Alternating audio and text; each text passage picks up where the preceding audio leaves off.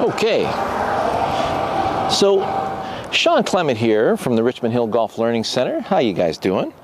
I have had a lot of questions regarding the old Shanks, okay? Many different ways to shank a golf ball. I'm going to go through the different ways, and then the remedies I'm going to refer to the videos that I already have out there on YouTube. I only got 105 of them for you.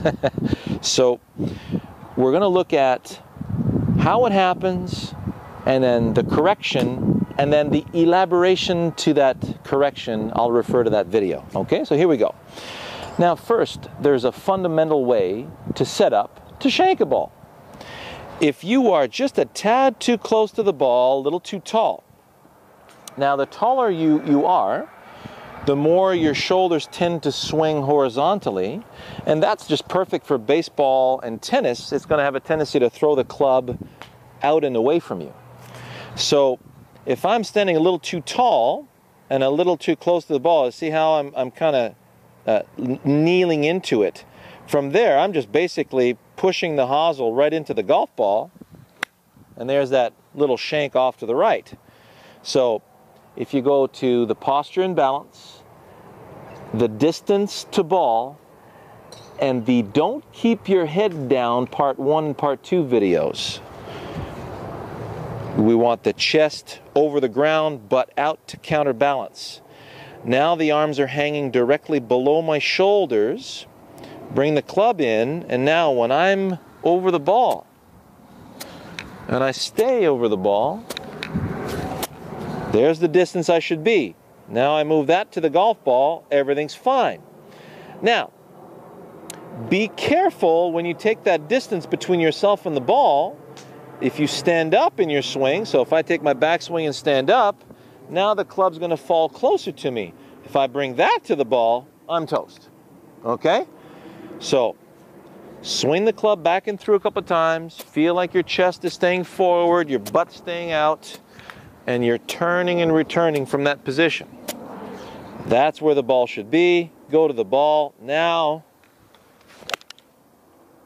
you're in the correct position to swing through the golf ball and get the ball in the center of the club face. That's number 1. So we need to be in the right posture and the right distance between ourselves and the golf ball. Now that I'm in the right posture, the shoulders turn more diagonally. This will send the club more away and up.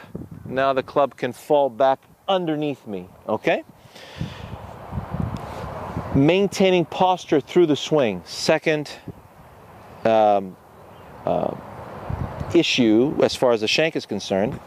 If I start here, make a nice backswing, and then for many of you, the tendency is to let the butt fall in, the pelvis falls in out from underneath me.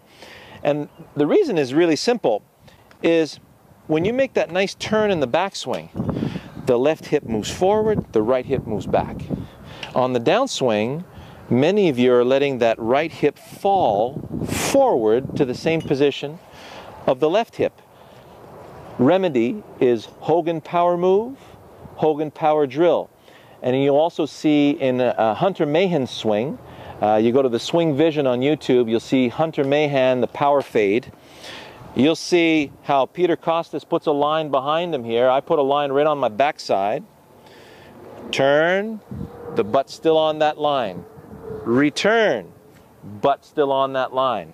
So I'm maintaining my posture where the left side is returning to the same position where my right side is. Now I've got this nice big pocket in front of me to let my arms swing through.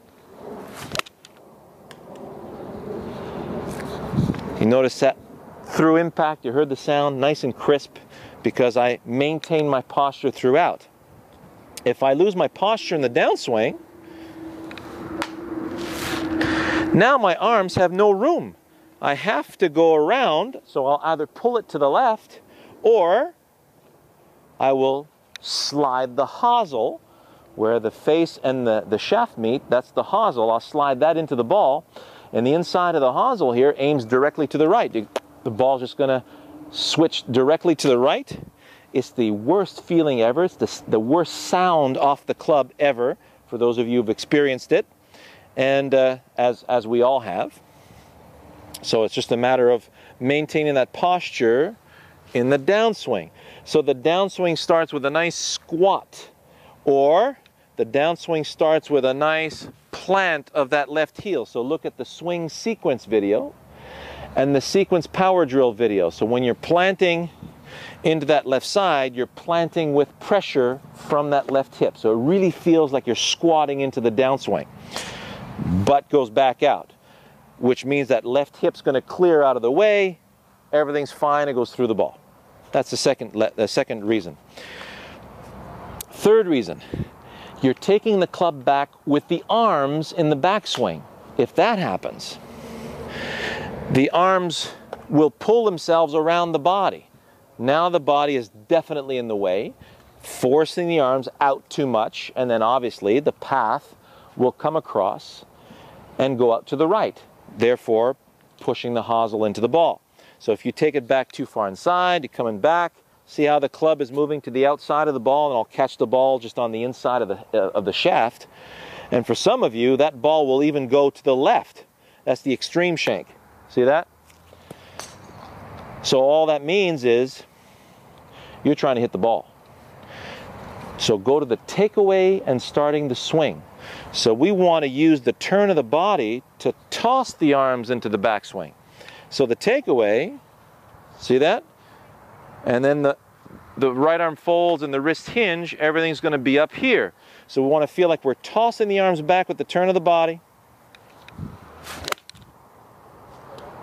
Everything comes through beautifully. Ooh, that was nicely struck. And that takes care of, you'll also see the video, arms in front of body, okay? So we're tossing everything back, arms stay in front of me. Also, the other video is called chicken wing across the line. You have a good look at that one. You're taking it back and the handle here is pointing at the ball. If I take it back too far inside, there's no way that handle can be pointing in the direction of that target line. So everything stays out in front of you. Everything comes through real nice. And finally, focus on the target, not on the golf ball. If I'm skipping stones on water, right? Skipping a stone out there.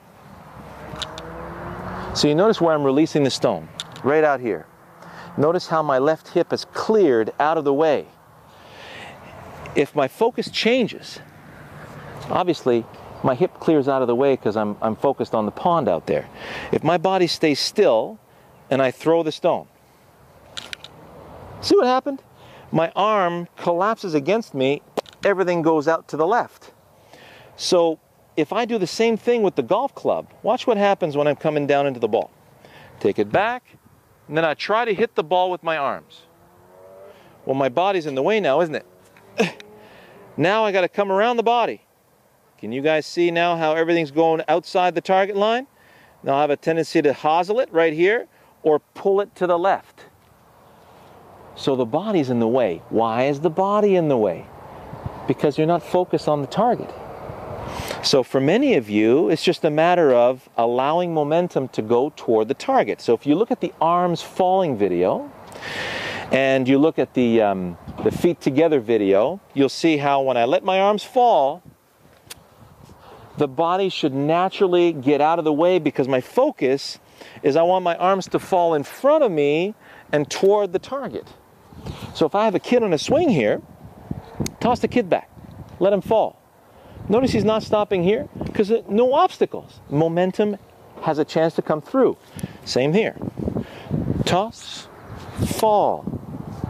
So as I'm letting momentum go through, my brain is saying, okay, the target's over there.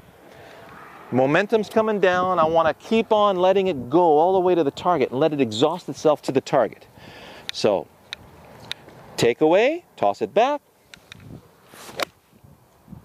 Get out of the way of momentum. Whew. See how my body turns out of the way? Everything fires out there towards the target. Okay?